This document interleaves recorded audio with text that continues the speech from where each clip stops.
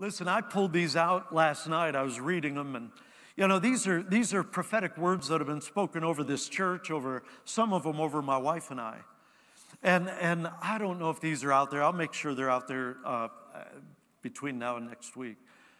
But I kind of summed it up. There's lots of them that have been spoken. I think there have been more words spoken over this church over the last couple of years, maybe 3-4 years, than the previous 30 years combined. It's like these people were coming out of the word work saying, God spoke to me and said to tell you. Or they were here speaking, and all of a sudden they stopped everything and they said, this is what the Spirit of the Lord would say over you and over this house. And I just sat there and I thought, God, where have you been all this time? And it's not where have you been all this time, God? It's where was I all this time? Because God is speaking, God is moving. Are we hearing? Are we listening? Are we seeing? Are we pressing in? He's speaking, He's moving all of the time. But anyway, I summed it up on this one sheet. It says, grace is a healing place. We've received that word. A triage center. There's a breaker anointing on our worship. There is a release of supernatural faith. The lid is taken off dreams, new hope, new vision, new transformation ideas, wisdom, strategy, courage. We ask for revival. The lid is taken off this church, permission for God to show up in ways that we cannot imagine. Healing, signs, wonders, grace is marked by everything that God wants. Wisdom in this new season, a new season of abundant life, hope, and a joy that is contagious. Ha, ha, ha, ha. Some of you need to tell your face to smile.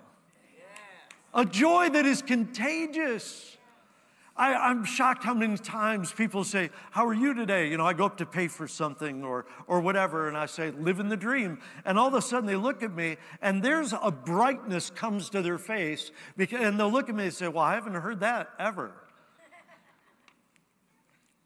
Because those kind of things are contagious. Hey, come on, amen. Your amens are contagious too, all right? A few of you will do it. It'll catch on. But he goes on, the words go on, encounter, encounter, encounter. That's what we're here for. We're believing that you have an encounter with Jesus today. I don't care what you think about our worship, about my sermon, about how I'm dressed or how the building looks. I care that you have an encounter with Him. I told people in this church a long time ago, stop coming to church. Stop coming to church and believe God that you're walking into an encounter with a living God. And just say, I won't even attend a church if I'm not walking into an encounter with a living God. He's here. Dreams and visions at night, angelic visitation, prophetic words, declarations, release of the supernatural. A season of supernatural involvement. Amplification, increase, strength, grace to run. A season of great increase. Revival. That is earth. Okay, got to get this, man. I hope you're ready to shout. And if you're not ready to shout, get your faith going because I want you to shout about this. Revival that is earth-shaking, earthquaking, rearranging, expansion and connection. God, come on, God is up to something. Something's stirring, something's shaking, something's quaking, rearranging. Revival is here. Come on, give a shout to the Lord. Give a shout. Come on, give a shout to the Lord. Thank you, God. Revival is here. Revival is here. I'm no longer praying for revival. I'm not asking for it. I'm believing that we are in the beginning stages. We are at the threshold. All we got to do is step in it. Step in it. Those waters would have never parted had they not put their foot in the water. If they had not put their foot in the water, that water would have stayed right where it was. But because they took that step, the waters began to part.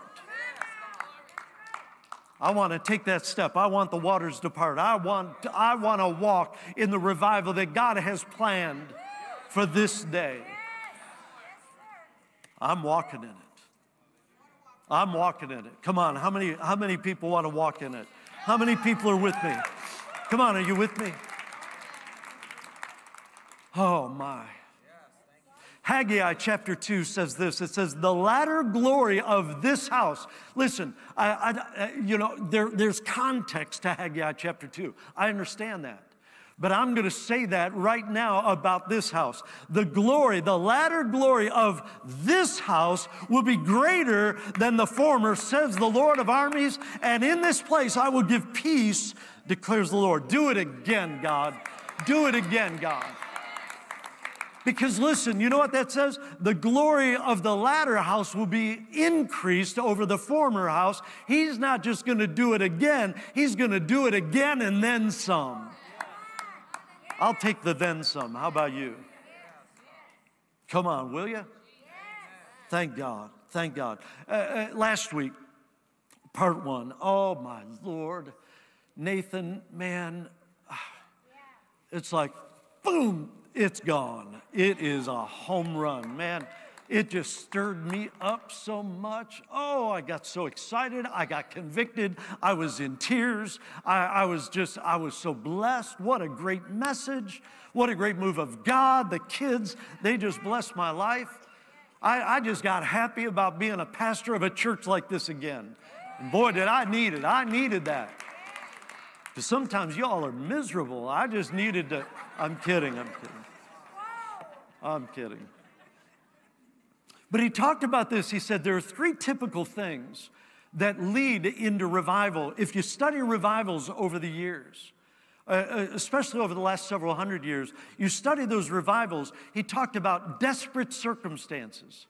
And I look at desperate circumstances, I sum them up as this: war, famine, moral decline, economic devastation. We're in the right place. Come on.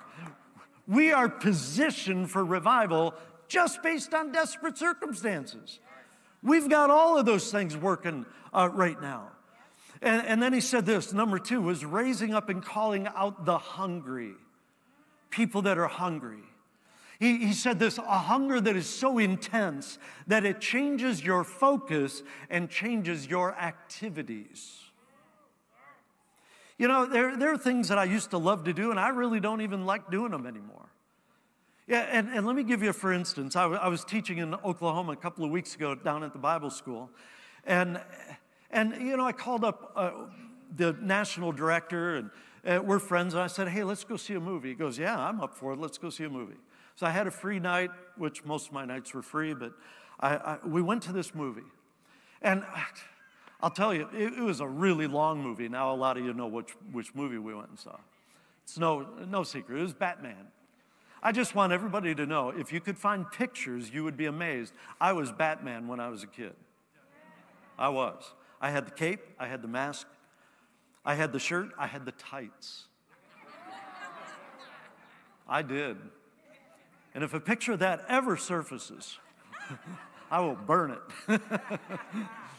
My friend was Robin, although today he'll say, I was not Robin, I was Batman. Yeah, you always wanted to be the leader. I was Batman, he was Robin. We'd climb trees, we'd jump from trees, we'd do all kinds of crazy stuff, swing from ropes. So anyway, we went and saw Batman, and I got to tell you, you know, I'm not real good at staying awake during movies anyway. But this, it just bored me. I'm sorry, if you love that Batman movie, I was just bored. It was okay, it was nice, but all of a sudden I just realized over the last several years, I am less entertained by what used to entertain me. I sit there and I like it when things blow up. I like it when there's lots of noise. I like it, a movie that has guns and intrigue and all that kind of stuff. I love that kind of stuff. But nowadays I sit and watch it and I go, I'd rather be doing something else. I don't have a hunger for what I used to have a hunger for. There's something that's changed. It's changed my focus. It's changed my activities. And I don't know if you're feeling that, but all of a sudden it's like, I don't want to do some of those things. I just want to press in. I want to know you more, God. I want to know what you're all about, God. I want you, God. It doesn't mean it's a problem if you like to watch movies. I'm not saying that. This is for me. But number 2 was raising up, calling out the hungry. Number 3 was expectant prayer. Expectant prayer. People that pray and truly expect that God's going to answer the prayers. Come on, amen. And he talked about the guy that he said, kneel down on the floor, draw a circle around you in chalk, and then just begin to cry out to God. God, send revival into this circle. Listen, it's not all about us, but if I am not revived, I can't bring revival anywhere else. If I am not awakened, I cannot be part of the Great Awakening. I've got to wake up. I've got to be revived. I only can take what is in me. I can't take. God, the Holy Ghost doesn't fall on fake.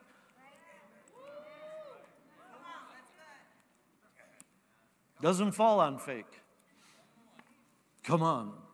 Come on. He wants to do something. Amen? Come on, big amen. Come on. Say, do it again. Say, do it again. So during the Azusa Street revival, 1906 to 1915, right around there. You know, it's funny because the Welsh revival only lasted about a year. And it's kind of like, wait a minute, so much happened in a year? In 1 year, the impact of the Welsh revival was so profound that the church, one of the main churches that it broke out in, for the next 20 years, the church was packed overflowing, people coming in and receiving from God. The revival itself only lasted a year, but the impact of the revival went on. It swept into North America, swept into India, swept into parts of Asia, throughout Britain, many other parts of Europe. In 1 year, the impact spread around the world. It was an amazing thing. So here's 2 principles of the Azusa Street revival. You've got William Seymour and you've got Frank Bartleman. William Seymour and Frank Bartleman, as they pressed in to know God, you know, this revival is going on and there's all this crazy stuff going on and people are coming from around the world, which was not easy to do in that day. They're coming from around the world to find out what this whole revival was. As the revival moved on, Frank Bartleman and others, but Frank had this word of prophecy, something God showed him about the end time revival that would hit the United States of America and sweep around the world. How many of you want to know about the end time revival? And some people say, well, I don't even believe we're in the end times. You believe whatever you want. I don't care. All I know is we're closer to it than when I was a kid. And I actually believe the signs of the times are showing that we are very, very, very, very close. Very close. Now, what comes after that? I don't know. A lot of debate. Don't care. I just want to be there. I just want to see it. I want to be a part of whatever God does. Amen? So there would be this end-time revival, and Frank Bartleman began to prophesy, and he prophesied about that end-time revival, and it was actually a cautionary prophecy. Because he said in that end-time revival, there would be certain things that would be marking the church, and he was giving it as a caution, really a warning for the end-time church. Now, I do believe, based on this warning, it is speaking about the church today. Let me tell you what it was. It's 3-pronged. Number 1, he said, and they'll all be up on the screen, there would be an overemphasis on power versus righteousness. There would be an overemphasis on the gifts of the Spirit versus the Lordship of Christ. There would be an overemphasis on worship of a God that we no longer talk to. Those are the words that he had for the church, and I believe it is for the church today because I see these things. I've watched people that will worship at the altar of the power of God, yet they're living lives that you just are embarrassed to talk about. The righteousness that they've been made to be is not being walked out in their everyday life, and we all make mistakes. Don't get me wrong. But listen, we were made the righteousness of God in Christ. He is the sanctifier. He set us apart. I'm sanctified. I've been made righteous. I need to walk it out. I can't worship at the altar of the power of God and want the power of God and live any way I want to live, think any way I want to think. You can't do that. You can't. You can't expect that sin and the Holy Ghost are going to coexist in our lives or in our churches. You can't expect that. We all make mistakes. We all sin. We all do that. We miss the mark. But we have got to clean it up, people. We got to clean it up. Amen. And you don't clean them up. You clean you up. Boy, aren't we good at recognizing the sin in other people's lives? Wow, but enough about politics. Overemphasize on the gifts of the Spirit versus the Lordship of Christ. Frank Bartleman said this. He warned of what he called a Christless Pentecost. A Christless Pentecost. Here's what he said. He said, Jesus could actually become a stranger in the midst of our Spirit-filled congregation. I thank God for the emphasis on Jesus in this church. I do. I'm grateful for that because it really is all about Him. It's all about Him. If it's not about Him, then we ought to just close our doors and go do something else. Come on, amen? And then overemphasis on the worship of a God that we no longer talk to. We become so busy doing things for Him, we're no longer truly connected with Him. And that's not what He wants in His church. That's not the kind of relationship that's going to birth the earth-changing revival that He expects us to walk in. Amen? Amen. Clara Barton, many of you may know that name. She was the founder of the American Red Cross. She was a Civil War nurse, and she said this. She said, we do a disservice to those we lead when we paint a picture of what we can accomplish before we establish the type of person that we need to be. Power will get people's attention, but character will sustain it. The power of God is a wonderful thing. Having a great church, that's a wonderful thing. But how are you going to sustain the move of God? How are you going to sustain it? You've got to be living right. You've got to have the right character, amen? I don't know about you, but I want to live ready rather than when God begins to move, have to get ready. I want to live ready, amen? We need to live ready. We need to live ready. So I want to revisit one of the elements from last week that leads to revival. I want to talk a little bit more about that hunger thing. So just stick with me for a little bit because I believe that heaven responds to and loves hunger. The Bible talks many times, says, listen, if you hunger and thirst after righteousness, you will be filled. It's one of the beatitudes that Jesus talked about. Hunger and thirst after righteousness. We need to desire the sincere milk of the Word so that we can grow. It speaks a lot about hunger. I don't know if you've noticed, but whatever you're hungry for, you sort of become obsessed with. Anybody know what I'm talking about? I mean, Pastor Nate last week, it was just not right that he spent so much time telling us about Krispy Kreme donuts. I know some of you left here and you went to find if that sign was on. I think there's only a couple of them around here. One's on 14 Mile, just the other side of John R. One is at Shaner, just north of Hull Road. I never go to those, but I never go there. No, it's been ages since I've had. It really has. It's been a long time since I've had one. But man, seriously, they are just ungodly good. When they're hot, man, it's like eating cotton candy, isn't it? It's like it just melts in your mouth, and you got that sugary sweetness with that little bit of grease. It's just, am I helping anybody? Am I helping your obsessions? But see, isn't that true? That the things we begin to hunger after, we become obsessed with. I don't know about you, but I love a pecan cluster blizzard. from Dairy Queen. It's just the best. You know what else I love? I love a fresh cooked, perfectly grilled steak, hot off the grill. A little bit of Kansas City Steakhouse seasoning that's been rubbed on top as it's cooked slowly. And you cut into it, and it's just this juicy, medium rare to medium pinkness in the middle. I mean, don't you just...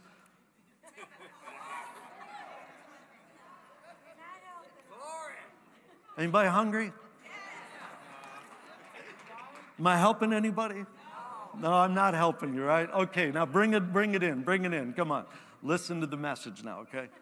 But isn't that true? Whatever you become hungry for, somebody says, barbecue chicken pizza from Jets.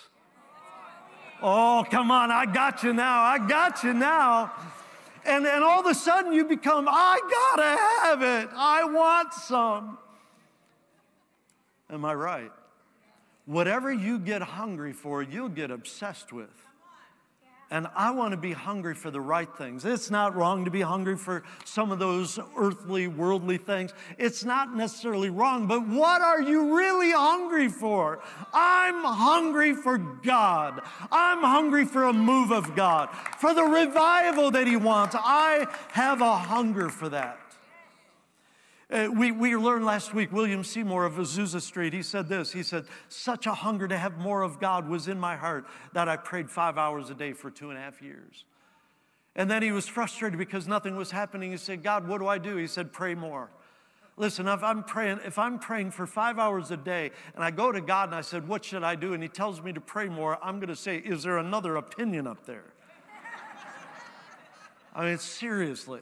So what did he do? He added 2 or 2.5 hours to his prayer time and just kept praying, and we see what God did. But he didn't pray for revival. He prayed to know God. See, there's certain things that are byproducts of the real thing. I think a byproduct is I think a revival is a byproduct of us being hungry for God.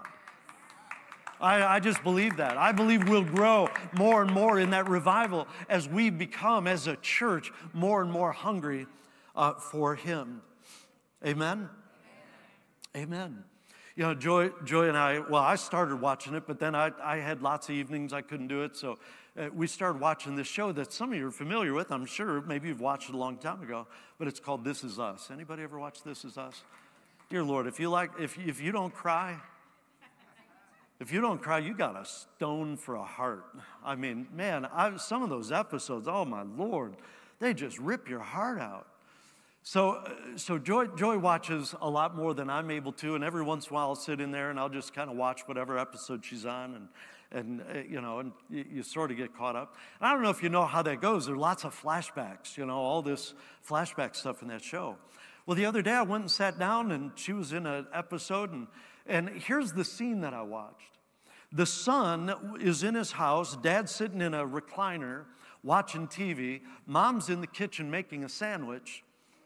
She brings the sandwich in on a plate, sets it down in front of her husband, and all of a sudden he just shouts some craziness about the sandwich, doesn't like it, throws it on the floor, says, make me another one, woman, or something like that. Go make me another sandwich. And the son's just sitting there. He's just come back from the war not long before. And he's just sitting there going, Mom, pack your bags. Pack your bags. You don't have to put up with this. You don't have to put up with this anymore. Now listen, whatever your opinion is of that moment, I'm just saying, sometimes we've put up with things for so long, it becomes okay. That's not okay. That's not okay. And the fact that we've put up without a move of God for so long, it's not okay.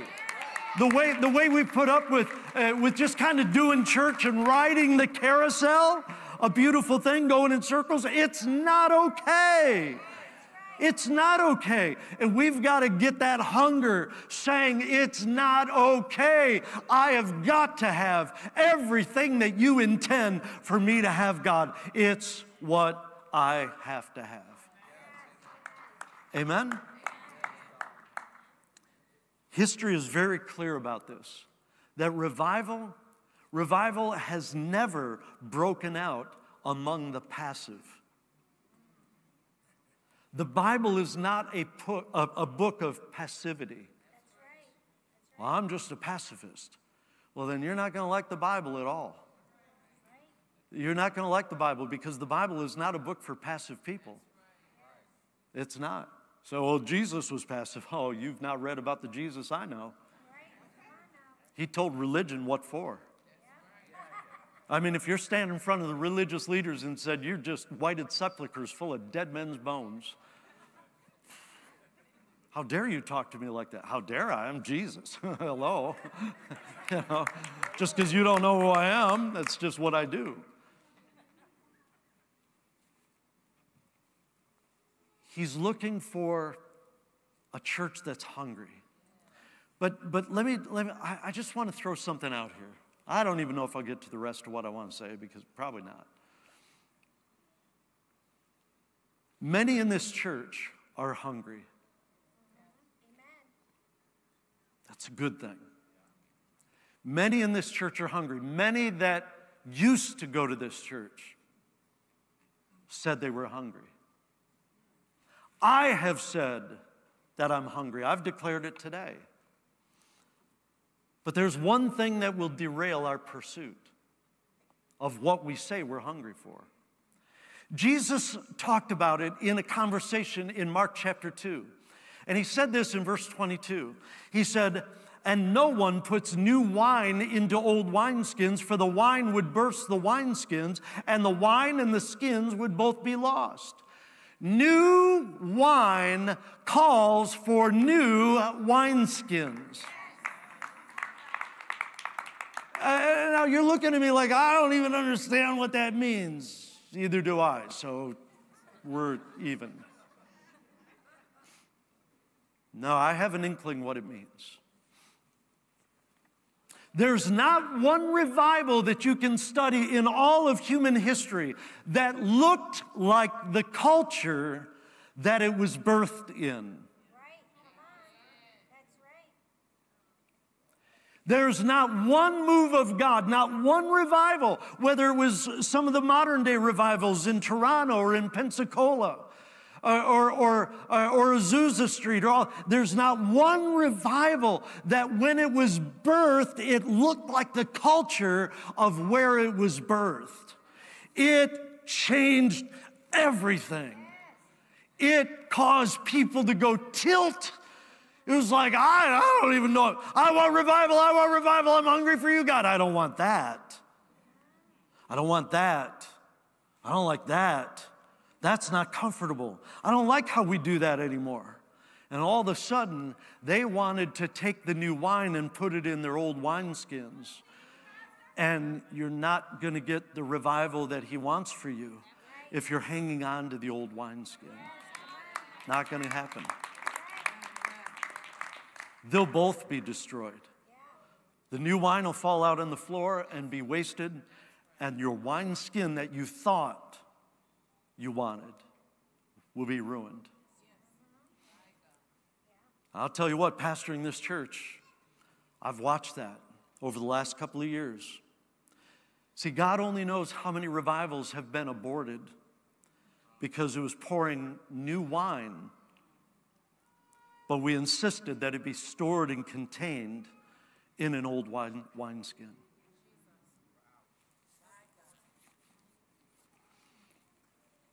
What does the old wineskin look like? The old wineskin in a church like this would look like a worship team that comes ready with 3 songs in their set. Because we sing 1 fast song, then we do 2 slow songs, because that's praise, this is worship, and we're going to get through our set, and we're not going to do anything else but that set, because that's what we practice. And if anybody asks us to go beyond that, we're going to be in trouble, because we can't go beyond that, because that's all we know to do. That's old wineskin, my friend. And I want to tell you something. The way our worship team goes, I mean, what did they do today? I don't even know. They were singing stuff. Well, I didn't even know those songs. They didn't even know those songs. They didn't know God was going to take them down that road. Jonathan didn't know those songs he was going to do. He didn't know what he was going to do. Ivy didn't know what she was going to sing. It just started coming up out of their spirits. You go, I don't even know if I like singing like that. It goes on so long and I don't even know what to do. Press in, get in, jump in the water. Jump in the water, come on. Stop trying to accept the new wine, putting it in your old wineskin of your mindsets. It's our mindset that will keep us from moving in the direction of what God wants to do, and we can't afford that. So some of our wine skins are the old wine skins are. Listen, how many of you want revival? Come on. How many of you want revival? Woo, I want revival. I want revival, Pastor. These services go kind of long. But I want revival. Give me revival. Just let us out of here before 1 o'clock.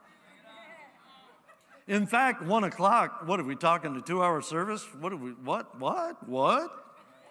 What?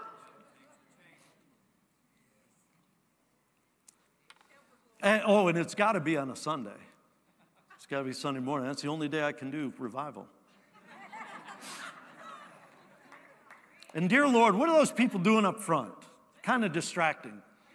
And what's the deal with the flags? Flags, what are the flags for? And who's that guy that's got that crazy little horn thing he blows? Who is that?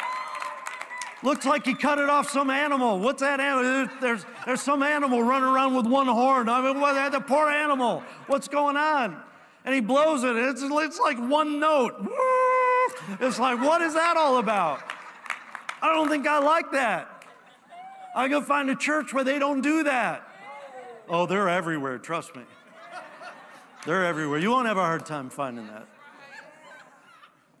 And dear Jesus, why did we have to change the mission statement? Listen, I wasn't real happy about that either, to be honest. I like the old mission statement. And why no Saturday service? And listen, we've had people, they don't like our new wine. They don't want to change their wineskin because our white is way too white. Listen, I'm pretty white, okay? I can dance just a little bit, but I can keep a beat pretty good. I can sing okay. I can dress kind of nice. I'm still white. Still real. I try to tan it up a little bit now and then, but I'm white. I've had people tell me, your white at that church is too white and your black is not black enough. I'm telling you, I've been told that. I'm just like, you've lost your mind. You've lost your mind. You are so completely out of touch with what God is doing. You've lost your mind. Please. Anyway, have I said enough to cause everybody to... Oh, no, one more thing. And I can't believe that this church doesn't allow Pastor Jerry to preach more. Some of you are not thinking that. In fact, some of you have never thought that, and you're kind of like, we like it when other people speak a lot more. Now, listen, I've had people, we want one dominant voice preaching in our church, and if we can't have that, we'll find a church. They're everywhere. They're everywhere. God bless you. And I pastored this church that way for years, decades. But I want to tell you, I'm pressing into the gifts. I'm pressing into the ministry gifts. Because you know what? I need to hear from the prophet. I need to hear from the apostle. I need to hear from the evangelist and the teacher. I need to hear, so do you. So do you. You may not even know it, but you need to hear that. How many revivals have been aborted because we insisted on our old wineskins? And he began to pour out the new wine and pour it out and pour it out. And we're trying to gather it up, put in the wineskin. It won't fit. It won't last. It won't stay there. It'll burst and be ruined. We got to say, God, give me the new wineskin. I will be that new wineskin. Pour out your spirit. Pour out your new wine. I want whatever you got. And if I got to change, I will change. Because I want revival. I want revival. Amen? I want revival. Do you want revival? Thank God, thank God, thank God, thank God. Okay, stand up.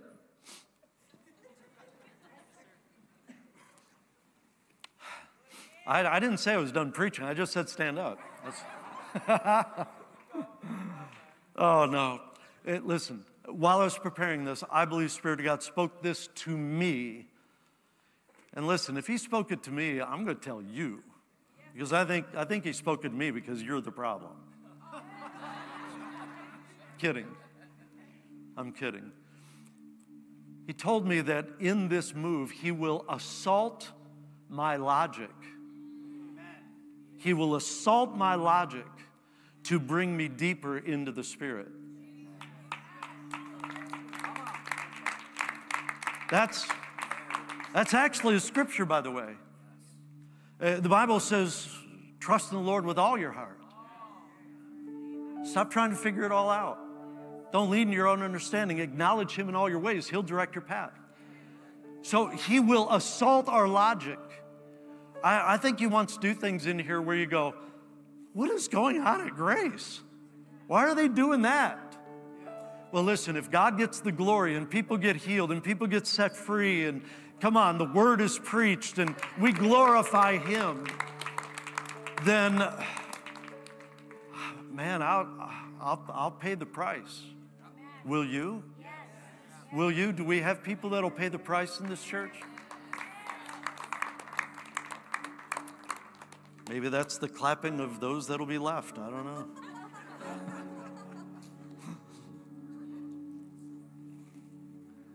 It's going to take a great deal of surrender. You don't have to put those slides up, media department, but it's going to take a great deal of surrender. Thinking about that last night, I thought, isn't that interesting? One of the words for worship that I enjoy all through the week. It's a word, it's a Hebrew word, tahalah, and it literally is, there's a couple of things that it talks about, but part of it is the extending of the hands in worship, tahalah. Isn't it interesting that one of the symbols, one of the ways we worship, we praise Jesus, is also an international symbol of surrender. Put up your hands. Surrender, surrender. Well, I wasn't really telling you all to do it, but that's great. But it is, it's a symbol of surrender, isn't it? But it's also a symbol of worship. You can't worship him in fullness till you surrender to him. Right? You can't. The third thing I would have talked about had I had time was passionate prayer. He needs our hunger. He needs our surrender. And I believe passionate prayer. Every revival in all of history had passionate prayer as a part of it. Every revival. People didn't sit around twiddling their thumbs. Study the life of Father Nash. Reverend Finney, who was really the catalyst that God used behind the Second Great Awakening. And yet there was this Episcopalian priest. Think about it. Episcopalian priest, Father Nash, who at 48 years old quit preaching, quit everything that he was trained to do, and said, I will spend the rest of my life burning the embers of prayer, stoking the furnace of revival in prayer while people like Finney and others would preach. He just stayed in a room, sometimes so loud, they sent for the police to find out what was going on in that room. He was crying out with such anguish, just calling on God, so desperate for him to move in the meeting that he was praying for. I'm telling you, that's where this church is going. Amen?